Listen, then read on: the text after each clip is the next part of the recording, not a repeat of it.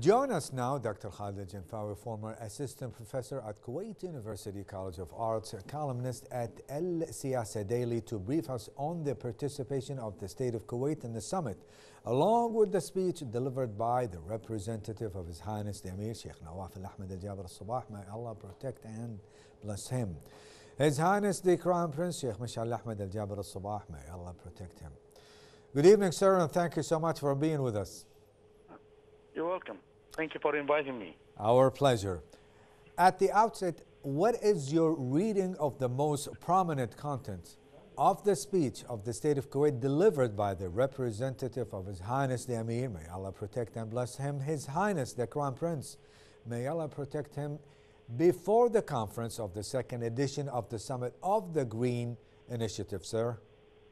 Well, His Highness emphasized Kuwait's commitment to green energy in general, and he also discussed and talked about the clean fuel initiatives adopted by Kuwait, and he also explained how Kuwait has been committed to the United Nations climate agreements, and he also added more information, if you like, about the contributions of the state of Kuwait and also the other Gulf region states in regards to the to fighting climate change and climate warming. In addition to all of these initiatives initiated by Kuwait itself and the other GCC countries, His Highness emphasized the continual commitment of Kuwait towards the United Nations project, especially relating to the climate change and also to the production of clean fuel, and also to finding other natural resources as substitutes for the carbon-based energies. Dr. Aljenfawi, the representative of His Highness the Emir, His Highness the Crown Prince, was keen during his speech to affirm the necessity of commitment to participate in the Gulf global initiatives. Give us an insight regarding this statement. Well, as I said earlier, the Kuwait's commitment to the United Nations project, and especially in regards to the clean fuel policy, if you like, shows our, if you like, interest in such projects, and also clarify, if you like, or emphasize the importance of the role of Kuwait in such projects. And historically, Kuwait, since the independence, since the 1960s, has been a very powerful force in its commitment to the United Nations projects in general, and just recently, its also contribution to the if you like, to the clean energy initiatives all around the world.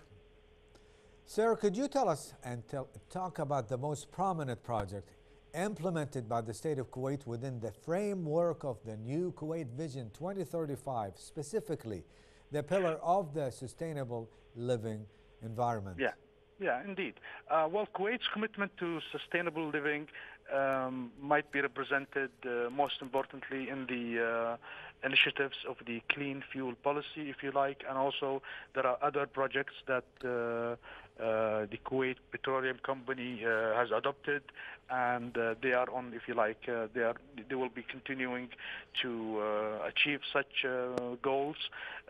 So, if you like, if you want to emphasize the most important contribution of the state of Kuwait towards climate change, or to the, if you like, to the dealing with this very international problem, is its emphasis on substituting its, if you like, substituting its national energy with clean fuel energy.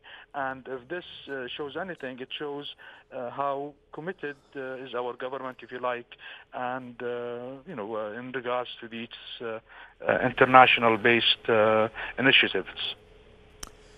What about the implication of the state of Kuwait's emphasis on the importance of the Middle East Initiative and its full support for the efforts of the Kingdom of Saudi Arabia to achieve the recommendations reached by this initiative? Indeed. Well, in his speech, His Highness emphasized the important role the Kingdom of Saudi Arabia is doing in regards to the clean fuel initiatives, and one can see the Kuwaiti contribution is within the context of the general regional contributions led by the Kingdom of Saudi Arabia. And this will also ultimately, if you like, strengthen the GCC economies, and also will renew the natural resources in this region, and will also cement, if you like, the economic and environmental relations among the GCC countries led by the Kingdom of Saudi Arabia.